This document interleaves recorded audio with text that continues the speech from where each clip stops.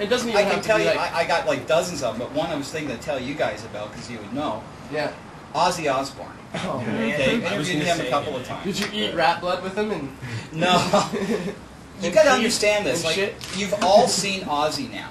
You've seen him in the TV shows where he was messed up, right?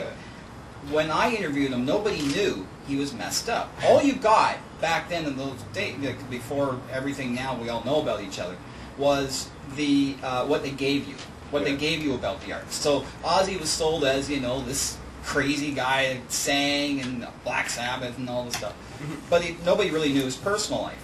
But I interviewed him, and if you got 3 minutes, I'll tell you this whole thing. Okay? Yeah, this is involved. Go for it. Crazy man. So what happens is, I'm interviewing him at the Four Seasons Hotel in Toronto. It was the Four Seasons at Leslie and Eglinton, and then Sony Records was right beside it at the time.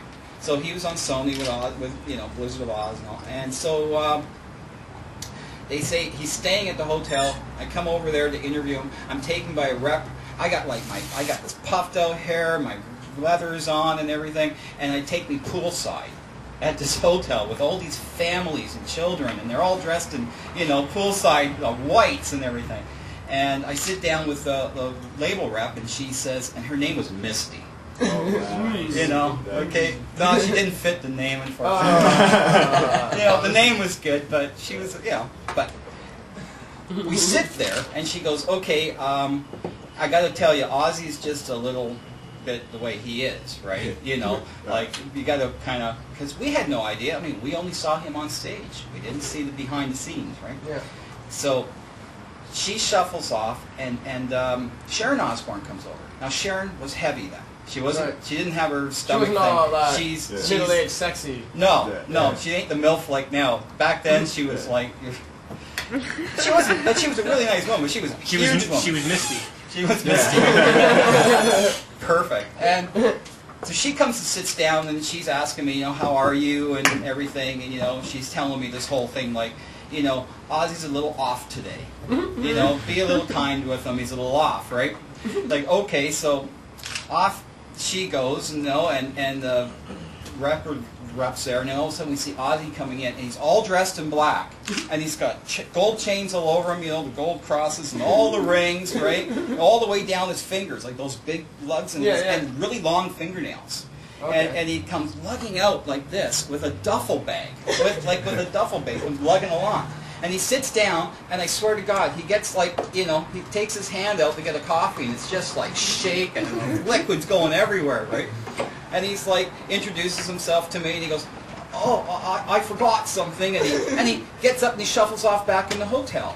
We didn't see him for another 10 minutes. He left his bag here. Finally, he comes out, sits down, and his face looks like, okay, my father had died a year earlier from cancer, and my dad's face was like white, and you could see the veins, you know, and they drain out when you're old and sick. Ozzy was like that. He looked like death warmed over. He looked like shit, okay? So he comes in, he's sitting down, and and we had, you know, man, he's just talking away. I'm asking the questions, he's answering, and he's coherent. And he's answering the questions fine, he's totally coherent, but he's shaking, right? And so halfway through the interview, he goes down this duffel bag and he puts out pill bottle after pill bottle after pill bottle. And then he takes them and he opens them up and he dumps them all out, like per bottle. He dumps them all out. And as he's talking to me, answering me the questions, he's taking his pinky finger, which has got this massive you know, the ring on, plus his nails. And the thing is like this, you know, way longer than this. And he's doing this with his pills, right? Counting out the ones he needs, and putting them in his mouth, and taking them with his coffee, as he, you know, and then shoves the pills back in. And I'm just like, oh my God, there had to be like, you know, 12, 13 bottles of pills.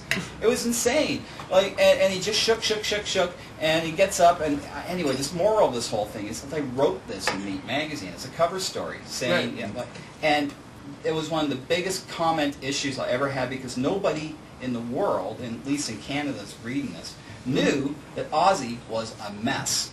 Oh, he was trying to clean up. All these drugs were cleanup drugs. Vitamins, stuff to so keep you get high and couldn't then drink. Take a bunch of, he wasn't drinking it. Okay. He was being forced to stop drinking, and he was just, you know.